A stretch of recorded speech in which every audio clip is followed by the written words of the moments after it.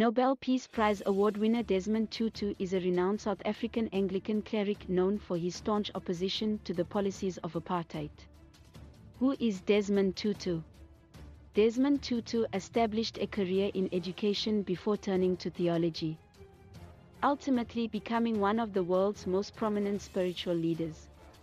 In 1978, Tutu was appointed the General Secretary of his country's Council of Churches and became a leading spokesperson for the rights of Black South Africans. During the 1980s, he played an almost unrivaled role in drawing national and international attention to the iniquities of apartheid, and in 1984, he won the Nobel Peace Prize for his efforts. He later chaired the Truth and Reconciliation Commission and has continued to draw attention to a number of social justice issues over the years. Desmond Tutu early life and education. Desmond Pilo Tutu was born on October 7, 1931, in Klerksdorp, South Africa. His father was an elementary school principal and his mother worked cooking and cleaning at a school for the blind. The South Africa of Tutu's youth was rigidly segregated, with Black Africans denied the right to vote and forced to live in specific areas. Although as a child Tutu understood that he was treated worse than white children based on nothing other than the color of his skin, he resolved to make the best of the situation and still managed a happy childhood. "We knew, yes, we were deprived," he later recalled in an Academy of Achievement interview. "It wasn't the same thing for white kids. But it was as full a life as you could make it. I mean, we made toys for ourselves with wires, making cars, and you really were exploding with joy." Tutu recalls one day when he was out walking with his mother when a white man, a priest named Trevor Huddleston, tipped his hat to her, the first time he had ever seen a white man pay this respect to a black woman. The incident made a profound impression on Tutu, teaching him that he need not accept discrimination and that religion could be a powerful tool for advocating racial equality. Tutu was a bright and curious child with a passion for reading. He especially loved reading comic strips as well as Aesop's fables and the plays of William Shakespeare. His family eventually moved to Johannesburg, and it was during Tutu's teen years that he contracted tuberculosis, spending a year and a half at a sanatorium to recuperate. The experience inspired his ambition to become a medical doctor and find a cure for the disease. Tutu attended Johannesburg Bantu High School, a grossly underfunded all-black school where he nevertheless excelled academically. Many of the people who taught us were very dedicated and they inspired you to want to emulate them and really to become all that you could become. Tutu remembered when speaking to the Academy of Achievement. "They gave you the impression that, in fact, yeah, the sky is the limit. You can, even with all of the obstacles that are placed in your way, you can reach out to the stars." Tutu graduated from high school in 1950, and although he had been accepted into medical school, his family could not afford the expensive tuition. Instead, he accepted a scholarship to study education at Pretoria Bantu Normal College and graduated with his teacher's certificate in 1953. He then continued on to receive a bachelor's degree from the University of South Africa in 1954. Upon graduation, Tutu returned to his high school alma mater to teach English and history. "I tried to be what my teachers had been to me to these kids," he said, seeking to instill in them a pride in themselves, a pride in what they were doing, a pride that said they may define you as so and so. You aren't that. Make sure you prove them wrong by becoming what the potential in you says you can become. Desmond Tutu fighting apartheid. Tutu became increasingly frustrated with the racism corrupting all aspects of South African life under apartheid. In 1948, the National Party won control of the government and codified the nation's long-present segregation and inequality into the official, rigid policy of apartheid. In 1953, the government passed the Bantu Education Act, a law that lowered the standards of education for Black South Africans to ensure that they only learned what was necessary for a life of servitude. The government spent 1/10 as much money on the education of a black student as on the education of a white one, and Tutu's classes were highly overcrowded. No longer willing to participate in an educational system explicitly designed to promote inequality, he quit teaching in 1957. The next year, in 1958, Tutu enrolled at St. Peter's Theological College in Johannesburg. He was ordained as an Anglican deacon in 1960 and as a priest in 1961. In 1962, Tutu left South Africa to pursue further theological studies in London, receiving his Masters of Theology from King's College in 1966. He then returned from his 4 years abroad to teach at the Federal Theological Seminary at Ellis in the Eastern Cape, as well as to serve as the chaplain of the University of Fort Hare. In 1970, Tutu moved to the University of Botswana, Lesotho and Swaziland in Roma to serve as a lecturer in the Department of Theology. 2 years later, he decided to move back to England to accept his appointment as the Associate Director of the Theological Education Fund of the World Council of Churches in Kent. Tutu's rise to international prominence began when he became the first black person to be appointed the Anglican Dean of Johannesburg in 1975. It was in this position that he emerged as one of the most prominent and eloquent voices in the South African anti-apartheid movement. Especially important considering that many of the movement's prominent leaders were imprisoned or in exile.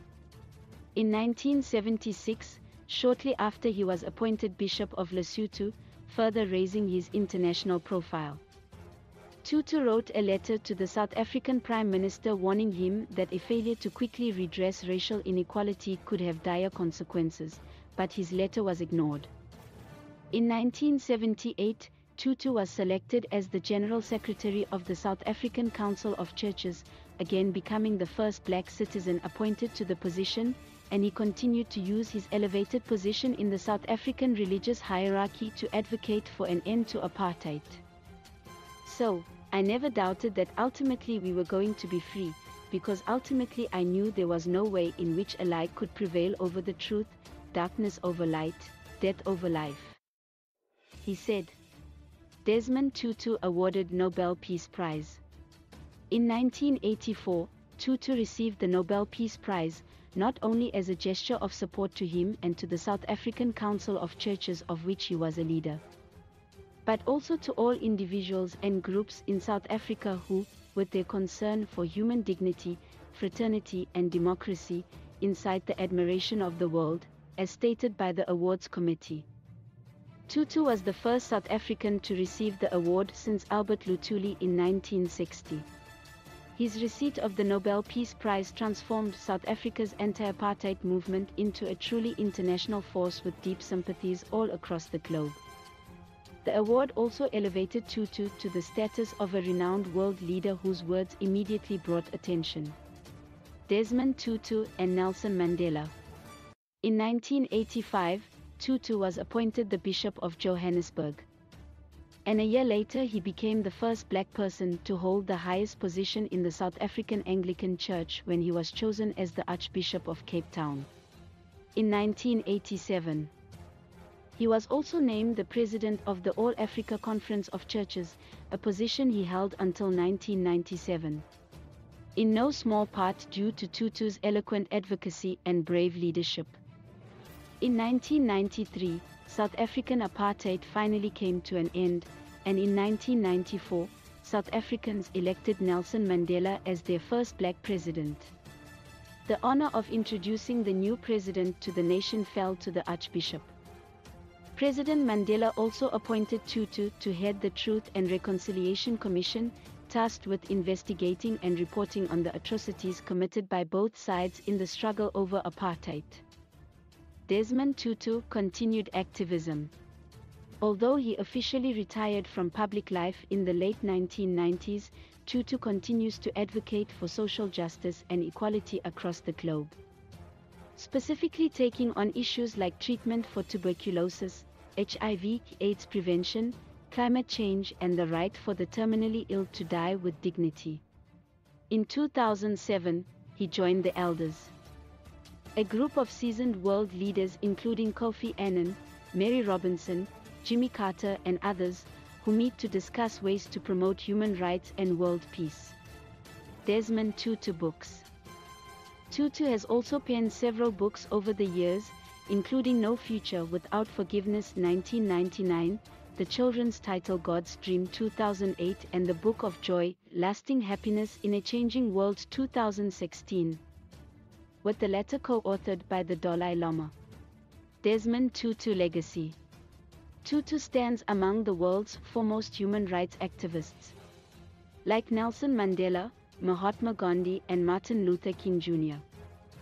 His teachings reach beyond the specific causes for which he advocated to speak for all oppressed people's struggles for equality and freedom.